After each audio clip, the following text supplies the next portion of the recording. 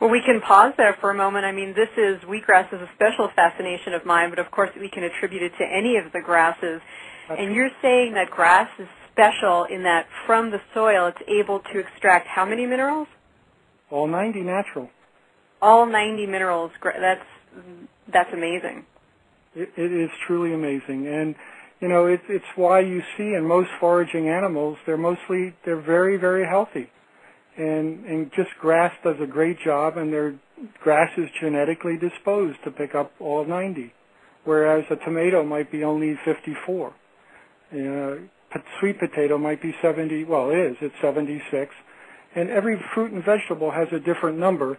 But what you're really trying to do is replace the minerals that you shed or eliminate. And grass is very effective, but, you know, when I eat, I'm always looking for things to pick up a lot. And exactly. So that's sort of how I forage for food. That's fantastic. I mean, a lot of people don't know, and I want to, we've almost gone a little bit ahead of ourselves. For those who are listening, some may or may not be aware of some of the implications of mineral deficiencies, maybe just know, okay, well, I have to get my fruits and vegetables, I have to have minerals.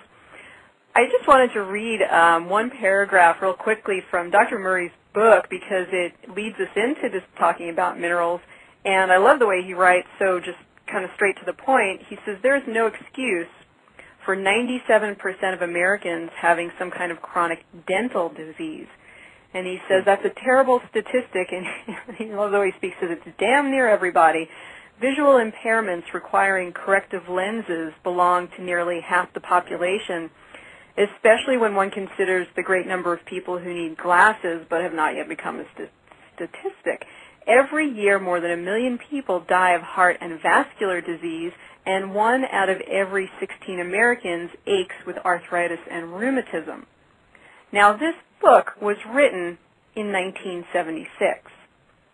And John, I think that what is being suggested here, he's not just writing about health, he's suggesting that dental disease, eye problems, heart disease, joint problems, all are as a result of the mineral deficiencies in our soil. Absolutely. I have not one bit of doubt that that's correct. You're saying you don't have any doubt that that's correct? None whatsoever. And from what I know in my training, of course there's high blood pressure associated with magnesium deficiency, osteoporosis associated with a magnesium deficiency, not the calcium deficiency as we have thought, attention deficit disorder with a zinc deficiency, and it goes on and on and on. We're really facing, this is a kind of a life or death thing that we're really facing with all the mineral deficiencies that we have to come to a reality to that are existing in our soil right now.